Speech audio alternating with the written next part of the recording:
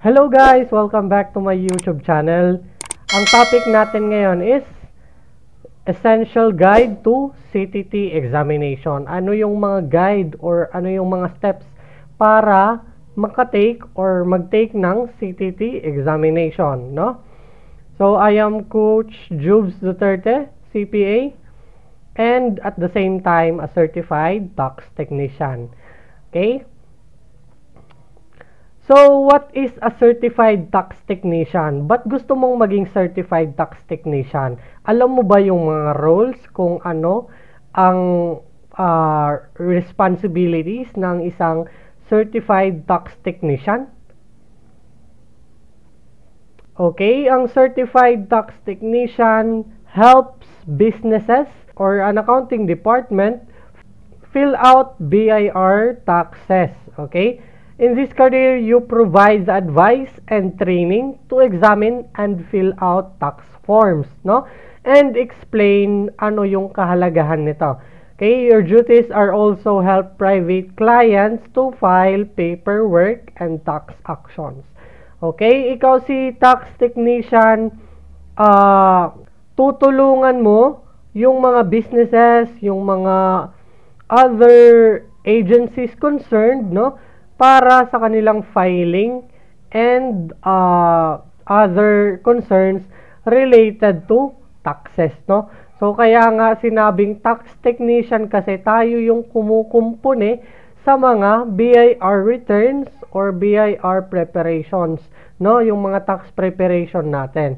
Okay? This is to help clients to minimize BIR tax dues, no? Kung may mga legal ways tayo kung papaano ma-minimize yung taxes, we will implement and we will advise our clients to do so, no?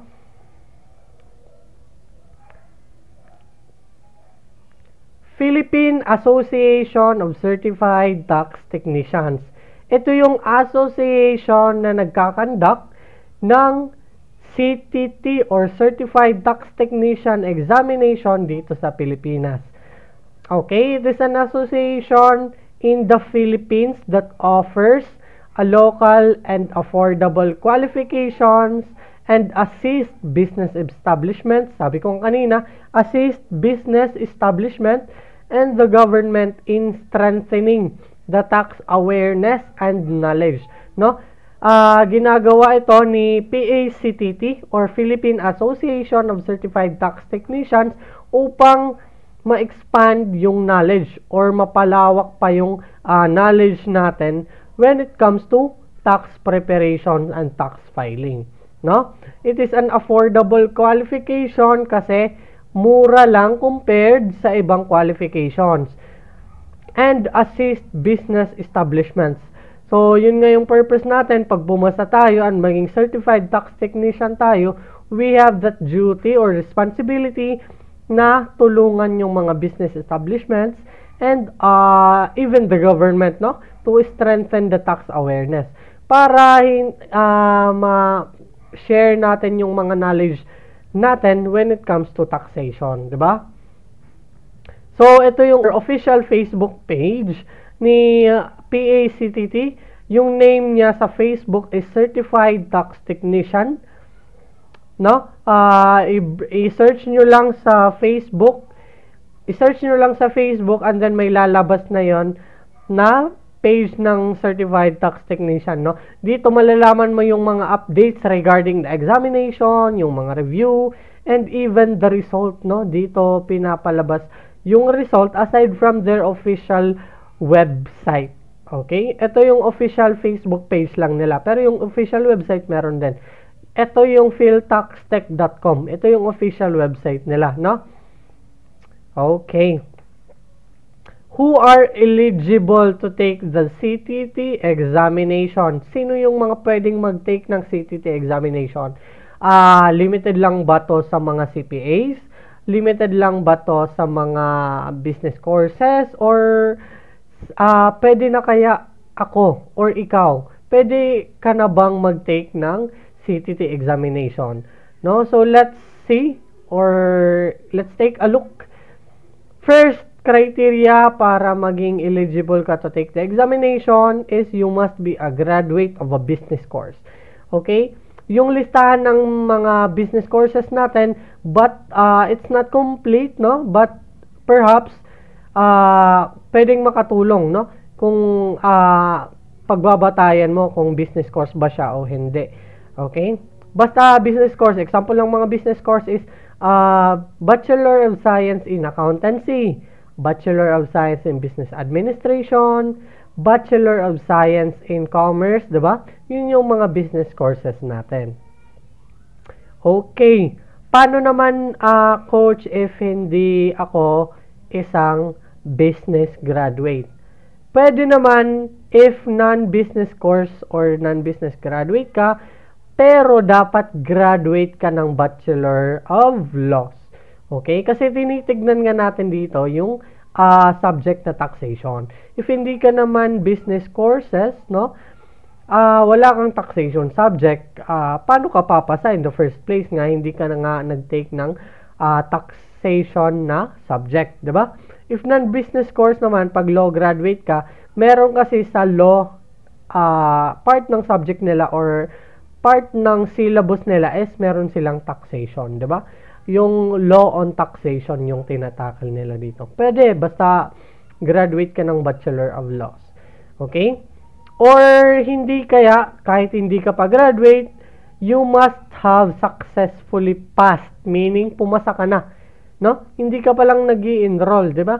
Pumasa ka na. At least 3 units of subject in taxation.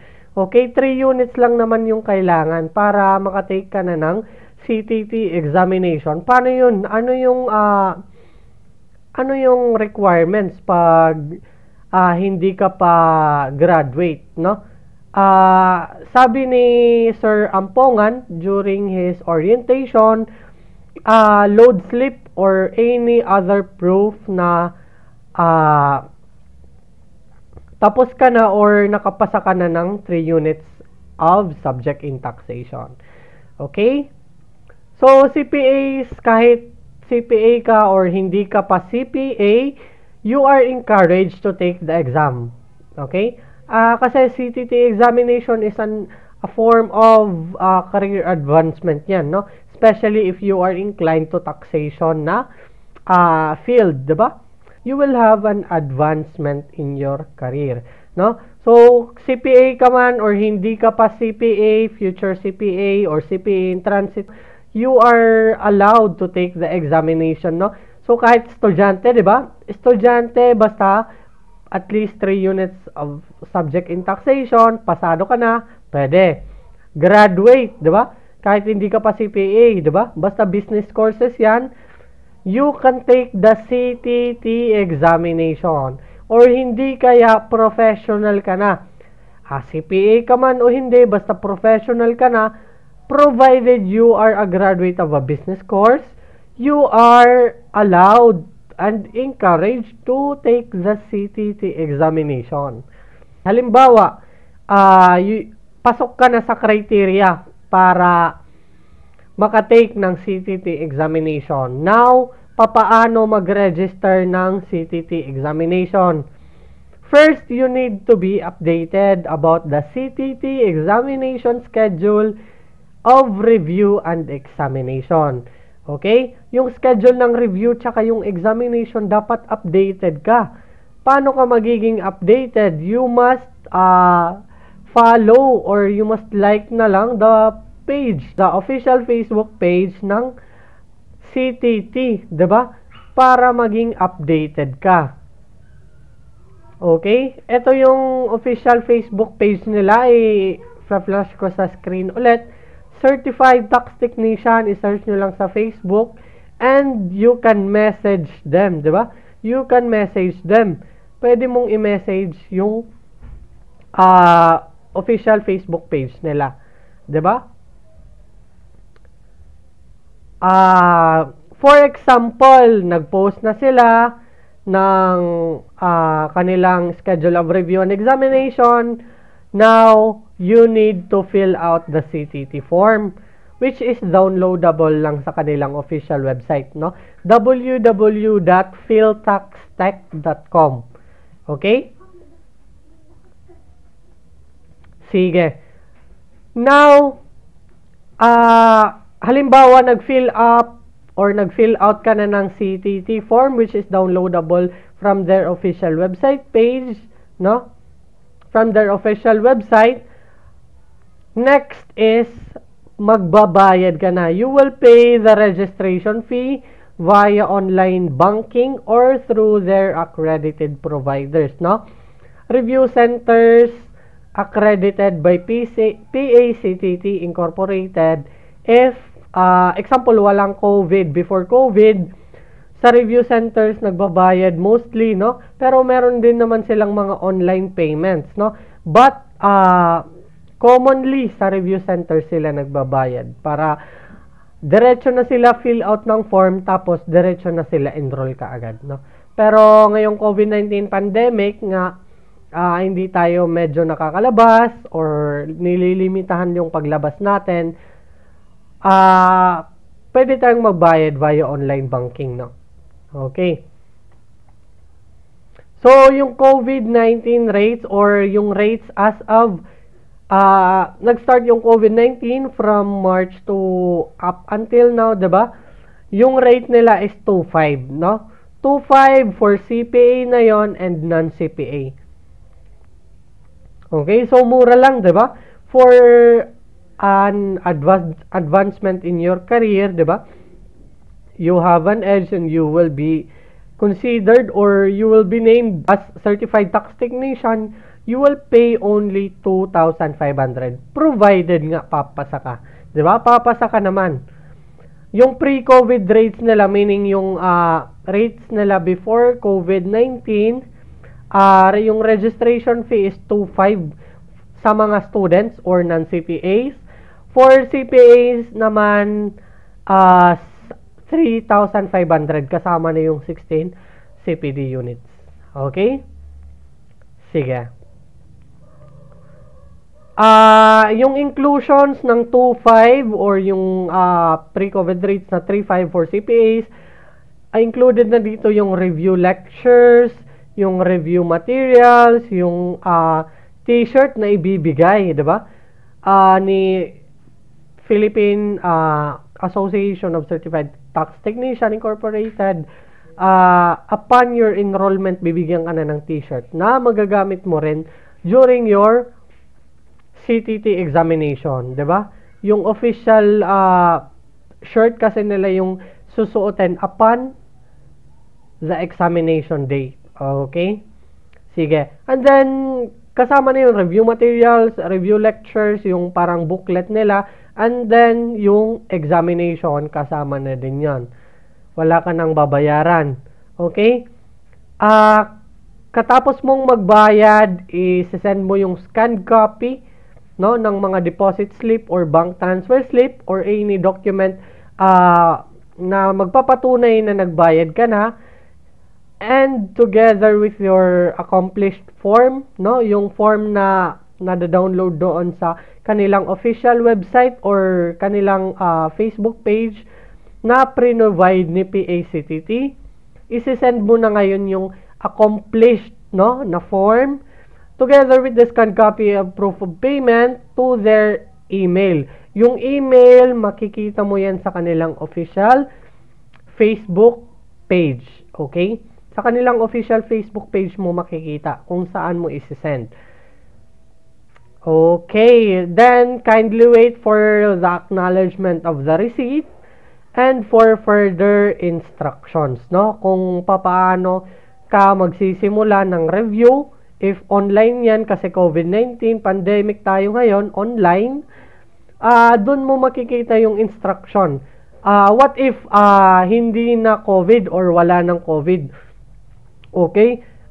Mas maganda na mag-pay ka sa mga accredited review centers nila. Kasi baka doon lang hiniheld yung kanilang review sessions. For example, dati, yung CTT examination nung wala pang COVID, merong examination place and review, no? May review schedule and then yung examination sa mga certain locations lang sila meron. Okay? For example, Manila, Davao, Cebu, Tuguegarao, and meron din yata yung sa Tacloban.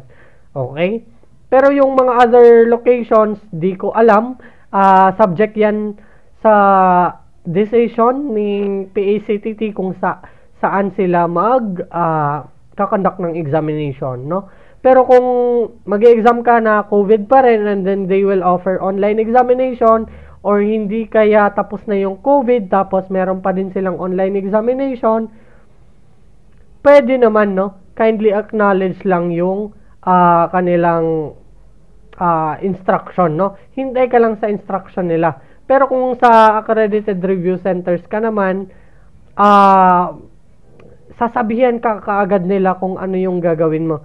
Upon payment of your CTT examination fee, no? Which is including na yung mga review materials, t-shirt and examination, 'di ba? Before COVID-19 pandemic, yung examination nila is paper and pencil examination or paper and pen kung tinatawag natin. Meaning, actual sa accredited review center sila nag-held ng kanilang examination, 'di ba? Ito yung before the COVID-19 pandemic. Okay? Nung nagkaroon ng COVID-19 or during the COVID-19 pandemic, ano yung kind of examination nila? Online na po. Online, 'di ba? Wala silang paper and pencil or actual na examination. Instead, they opted to have it online, no? Mag-online examination sila. Merong certain na software lang na ginagamit ni PACTT and doon ka na mag-exam. Okay? Sige. Coverage for the CTT examination. Income taxation, estate and donors taxation, value-added taxation, and other percentage taxes. Ito na yung mga business taxes natin. Real property taxation, kasama din recent tax statutes, no, jurisprudence and pertinent issuances such as BIR revenue regulations or RR, no, BIR revenue memorandum circulars or RMCs, revenue memorandum orders or RMOs, kasama yan sa examination. Dapat updated ka sa mga showbiz happenings when it comes to taxation, di ba? For example, yung mga Bayanihan to Heal as One Act during the COVID-19. Example, yung Train 1 package, yung Train 2, Train Law version 2, di ba? CTT review and exam. Okay? Saan hiniheld yung CTT review and exam?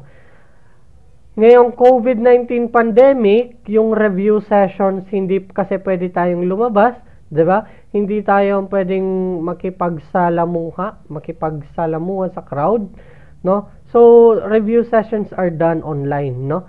Same with the CTT examination, which is online din. Yung review, online. CTT examination, online. Pero nung before COVID-19 pandemic, yung review sessions nila are actual po. Hindi tayo nag-o-online, hindi sila nag-o-online, no? They are done through different accredited CTT review centers. Same with the CTT examination. Okay? So, actual tayo dito, hindi pa sila nag-offer dito ng online examination, no? COVID-19, before pa kasi ito ng COVID-19, so wala pang mga lockdown, wala pang social distancing and all. So, actual sila, walang limit, di ba? Achievement or recognition natin, di ba?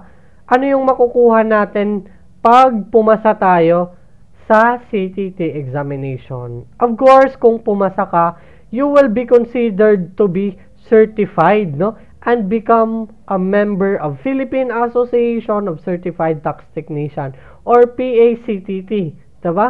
Ang ganda, magiging member ka na ng PACTT and you will be considered as Certified Tax Technician. No, additional qualification on your resume, additional knowledge on yourself as your career is boarding, no? Especially yung mga nag-start pa lang ng career nila. maganda tong achievement na to, 'di ba? Members can use the designation letters CTT. Okay, for example, si Juan de la Cruz, siya ay CPA, nag-take siya ng CTT examination, pumasa siya, 'di ba? Ang designation na ngayon or ang pangalan niya na after the exam or after pumasa siya and nag-register na siya, 'di ba? Juan de la Cruz, CPA, CTT or Certified Tax Technician. 'Di ba? Ang ganda. Pero, example si Covida, hindi siya Certified Public Accountant. He is considered or she is considered na Certified Tax Technician. So, si Covida, A virus, CTT. 'Di ba? Ang gandang, ang sarap pakinggan na may CTT, no? So, this is an achievement or your recognition na pumasa ka. Okay, another thing is this is an opportunity for job advancement. Okay, advancement yan sa career mo. Kasi nga, additional certification na isa kang certified tax technician. Okay, this is a great opportunity, no, for the advancement of your career. Worth it ba, coach, na maging certified tax technician? Para sa akin, worth it siya, no? Bakit? In the first place, mura siya, no? 2,500 for just 2,500 at binigay mo yung best mo na pumasa, no? Sa examination ng pagiging certified tax technician. Para sa akin, worth it. Especially yung part ko, I am interested when it comes to the BIR tax filing, no? Gusto kong magkaroon ng mga clients na ako yung magpa-process ng mga tax returns nila, ako yung magre-register sa kanila sa BIR, and if may mga tax disputes, no, or clarification, pwede nila akong lapitan, 'di ba? Ganun ko na-imagine yung self ko na mag-a-advance yung career ko dito sa certification na to, sa pagiging certified tax technician. Okay, para sa akin, worth it siya, no? As an advancement to your career. Any advancement naman to your career, no? As accounting career or any business career, no? It is worth it. Basta para sa sarili mo, no? Para sa ikabubuti ng yung sarili, no? Last thing is, subscribe kayo kay Sir Ampongan sa kanyang official YouTube channel, no? Omar Ampongan Online, no? Legit maganda yung mga discussions niya dito sa taxation and yung kanyang way ng pag-deliver ng mga discussions, and siya po yung reviewer natin sa CTT examination. Okay?